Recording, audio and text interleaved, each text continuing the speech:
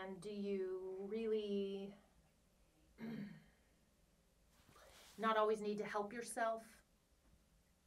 What are you talking about? During sex, at the time, you said you always needed to help yourself in order to reach climax. And then, when you were yelling at me, you said that was a lie. What happened to pretending we never had sex? Okay, I'm over that. Why are you still thinking about this? Are you kidding? I have barely stopped thinking about it. All right, listen. I was just trying to hurt your feelings because you hurt mine. It was a low blow. I apologize. I don't buy it. I have been around long enough to figure out girls are most honest when they're trying to hurt someone's feelings. It is not at all unusual for me to need to help myself. But feel better? You don't always have to. No, not always.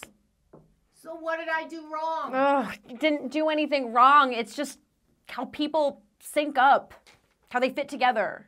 And we didn't sync up well. Did you think we did?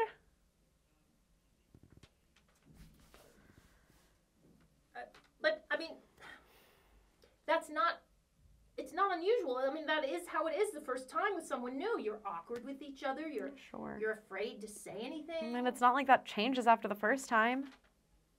I mean, yeah, they get to know what you like more eventually, but there's never really a time to talk about it openly because guys are so sensitive.